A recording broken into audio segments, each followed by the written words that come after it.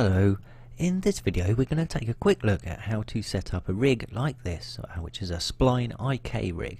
You see what I've got here is a cylinder, and what I've done is rig it in such a way that we can move these custom bone shapes around, and the cylinder will move and deform and stretch. So this could be used for something like pipes, or maybe arms or tentacles or something like that, whatever you want really. So there's a few steps to go through. Let's get started with a new Blender scene. First, let's create the object that we're going to be deforming. So this is going to be a cylinder. I'm going to press X and delete the default cube, and Shift A and add in our mesh and cylinder. Now I don't think we need 32 vertices, so I'm going to choose just 12 here, and we're going to tab into edit mode. I want to just move it up a little bit so it's sort of sitting on the floor, so G to grab and then Z to constrain to the Z axis, hold down control and just snap it up one grid unit like that. You see it rests nicely on the floor. And now we're going to scale it along everything except the Z axis. Press Shift Z after pressing S to scale, and we'll get it down to a sort of more or less pipe shaped thing here. And we need to add a couple of few loop cuts in to for it to deform around. So all we do for that is press Ctrl R, and we're going to scroll up on the mouse wheel a bunch of times. You'll see in the bottom left corner of the screen how many loop cuts that is. So I'm going to go for 16 there. That should be just fine.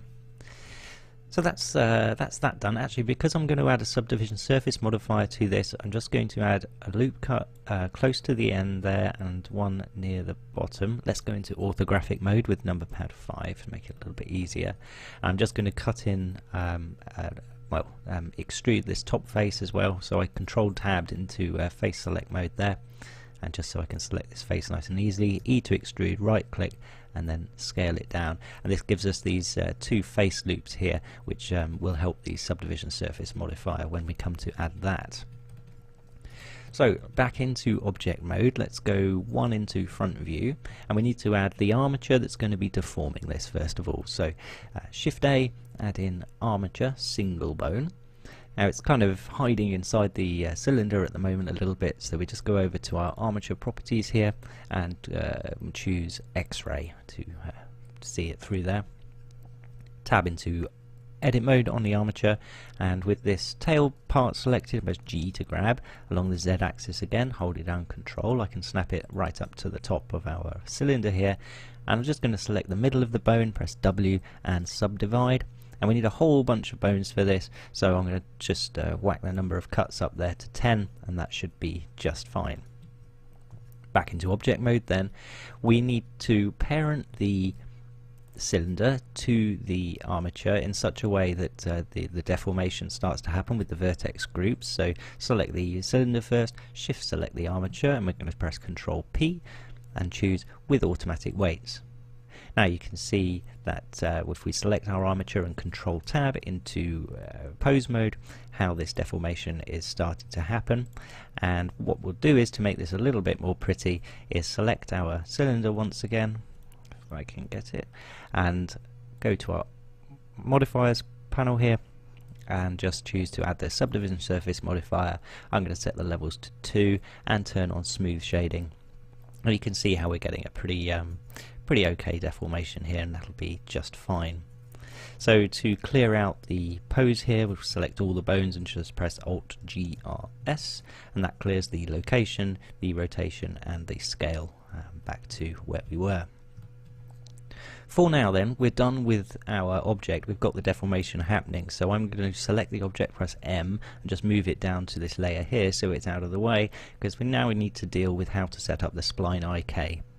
So this works with a curve, so we're going to Shift A and add a curve, Bezier curve here.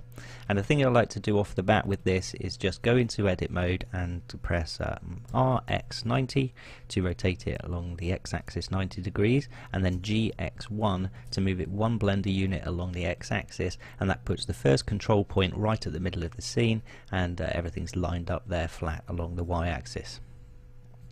Into front view then, and I'm going to select the end control point here, G to grab, and I'm going to place it right at the top of the last bone here. That works just again holding down control to snap to the grid. and A to select everything, and then I'll press V and change the handle type into vector. This is simply just to line them up really quickly and easily, because now I'm going to change the handle type back to automatic. So now what I want to do is, if I go back into object mode, I'll just move our armature over to layer 2 here so that we can see what's happening with our curve. So with everything selected in edit mode, I'm going to press W and subdivide. I'm going to choose 2 cuts here, I think, and we'll see what happens when I grab one of these control points now, how we can move it around and we get a kind of nice deformation of the curve there. The process now to add the IK, the spline IK, if we bring back our bones here, what I need to do is put the armature into pose mode once again, so Control Tab into pose mode. We're going to select our Bezier curve first of all, so we've got that selected, and then I'm going to shift select the end bone here, and I'm going to go Control Shift C, which is just a shortcut to add a constraint, and I'm going to choose Spline IK. Now we'll find the constraints been added in the bone constraints button here. You can see the Spline IK targeting the Bezier curve. You could set that up manually if you want, and it's looking a bit strange at the moment because we need to set our chain length to 11 in our case, and that should be alright, because now what you should see is when I select the Bezier curve again and go to edit mode, I select one of these control points, say, how these bones now bend around and are conforming to the curve. So that's how to set up Spline IK, but we're not done yet because we can't really animate this very easily, or at all really. So we need to add some more control bones for the curve.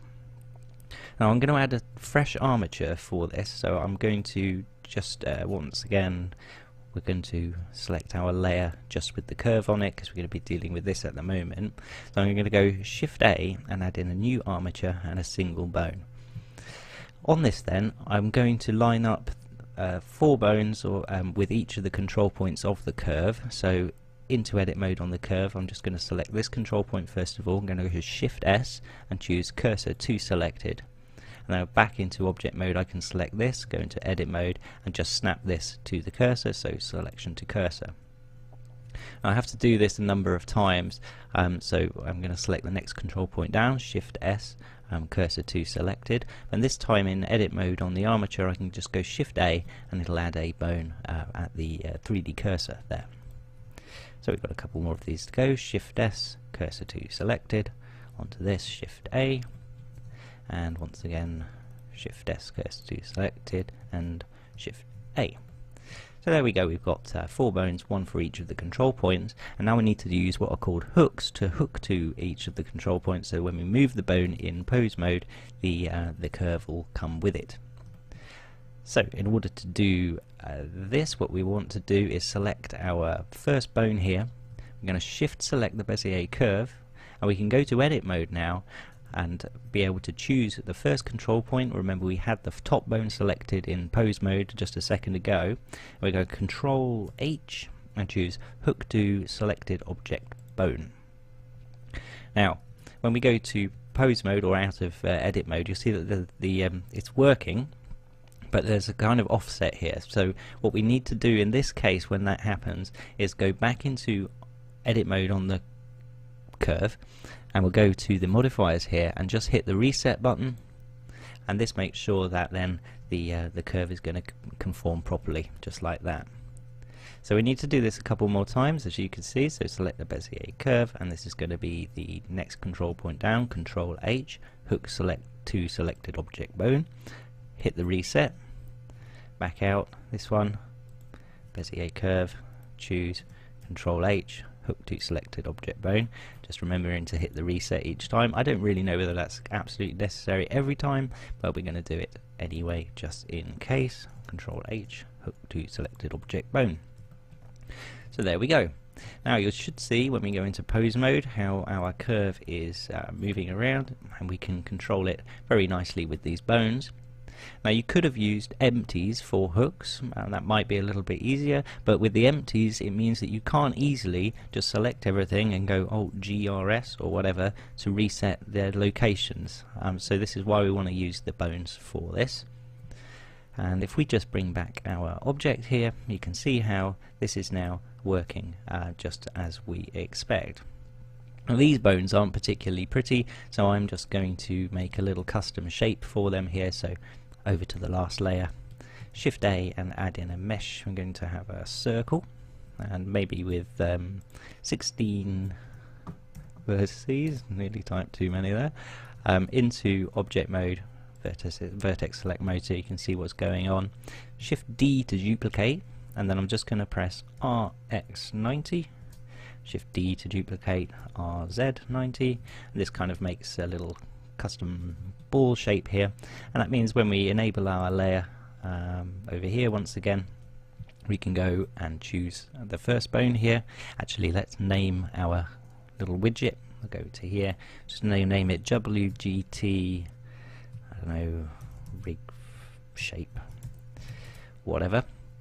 And now we can go and choose the custom shape for our bone. So I'm going to go into the bone buttons here, custom shape, I type W, and I can choose the rig shape. And you'll see that it kind of disappears, and that's because we've only got this as a wireframe thing. So if we go first over to select a bone and go to the the object properties here, we can change the display to wire, and that'll bring those back. So we've got this bone selected again. Let's just add the custom shapes for all of these. Rig shape, select this bone. I'm just searching there by pressing the first letter of widget, custom shape, widget, and there you have it. Now obviously they're a little bit big at the moment, so let's just select our widget shape, go into edit mode and scale these guys down just a wee bit like that, and then we can uncheck that layer. Maybe we can select our, where's our Bezier curve? It's on layer 2. Alright, select our Bezier curve, move that over to layer 2, just to tidy things up a little bit here, and then we can just enable these two layers, and we've got our rig completed. There are a couple of options for the Spline IK, which I could just go through if we enable our bones here. So if I can get in here and select, if you hold down Alt and right click, it gives you an option to select whatever is underneath under the cursor there. So in pose mode I can select this, and what you'll find is in the bone constraints panel here excuse me, you might want the Y stretch to be off, and that means that the bone, the chain will always stay exactly the same length. Okay, and if you wanted to have the Y stretch on, there are a couple of options for the XZ scale mode here. So if you chose volume preservation, for example, then when you stretch this guy out, he'll get thinner. And similarly, if you were to squash them down, then it'll preserve the volume like that. So that might be desirable in some cases. So yeah, I hope that helps. Spline IK is pretty fun to play with. Have a go with it. Happy blending, and take care. I'll see you next time.